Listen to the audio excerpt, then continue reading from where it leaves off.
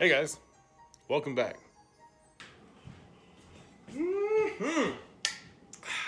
All right, so I've got my chicken here, as you can see. I've just kind of been letting it drain out and all that stuff. I've got my mesquite chips soaking in some water.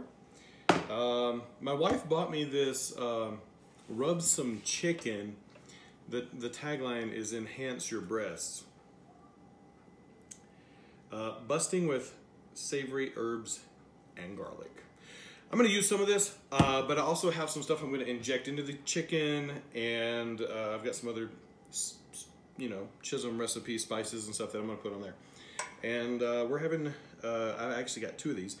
We're going to do 2 chickens and a whole bunch of other stuff instead of a turkey, but it is going in the Butterball electric fryer. So let's just get to this.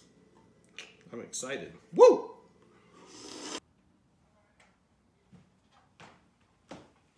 All right, so when you're carrying this out, you want to make sure, since the hole in the turkey is much larger, the chicken doesn't go all the way down onto the base.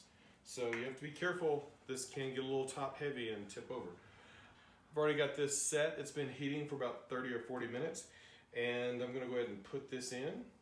Take that off, oh yeah. And I'll set this to the side. Got my temperature gauge on there.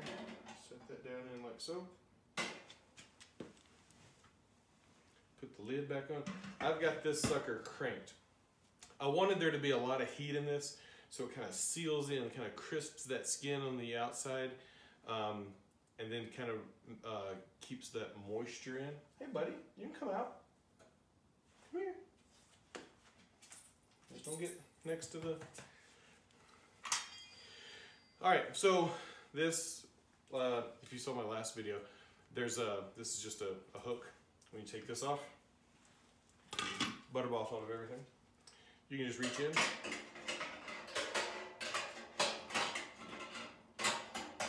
Grab it like that. That way you're not having to grab a hot handle.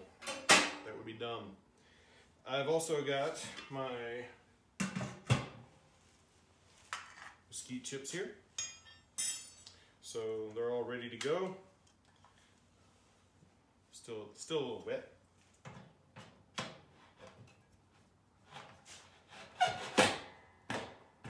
Those slide right in. Like I said, I've got it cranked up, and it should be ready. It's 2:04 on Wednesday before Thanksgiving.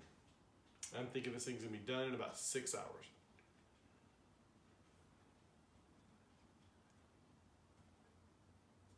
Hopefully.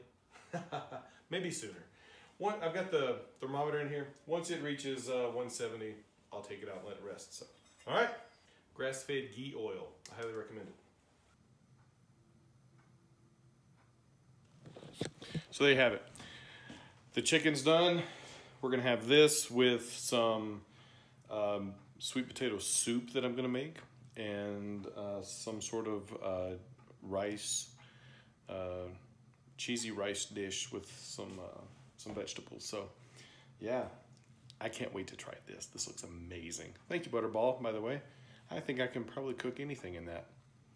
Yeah, I've got another bird to throw in. I might do it on a little bit lower temperature for a little bit longer.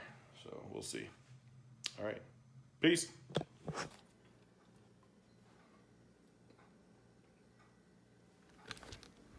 One last thing.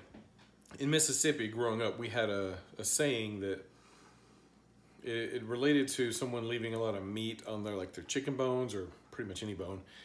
If they left meat on it, the saying was, "There's enough meat on that to feed a maggot on a meat wagon." It's kind of a weird saying. But as you can see, I didn't leave any meat on these bones.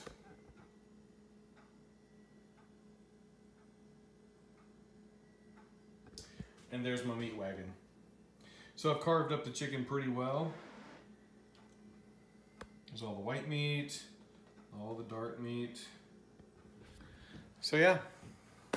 Oh, and it tastes. I think this is probably better than any rotisserie chicken I've ever had. And I would do this again. Yeah, it's so good. So yeah, there you go. Thank you, Butterball, for the oil-free electric turkey fryer, chicken fryer. But yeah, that's it. Happy Thanksgiving, everyone. Thanks for watching. I'll see you guys later. Bye.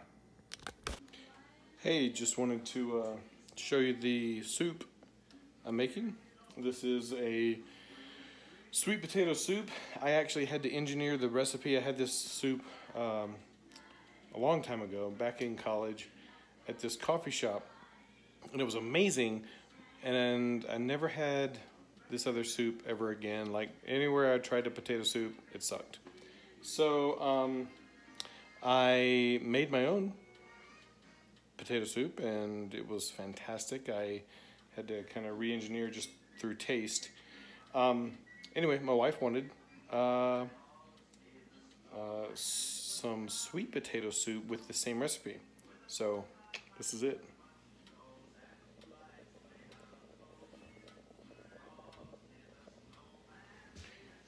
And it tastes delicious. So, yeah. Yay. All right. This is it. The last time. Peace. Oh, but you should check this out.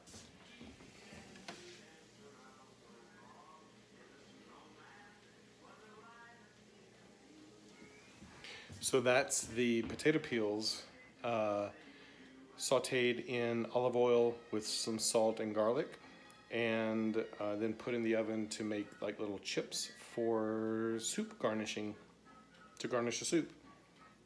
Soup garnishes. You know what I mean. All right, it's late.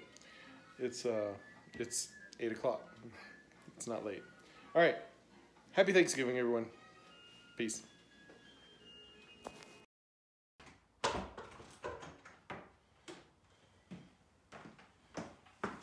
right, so, and I don't cuss in my vlogs.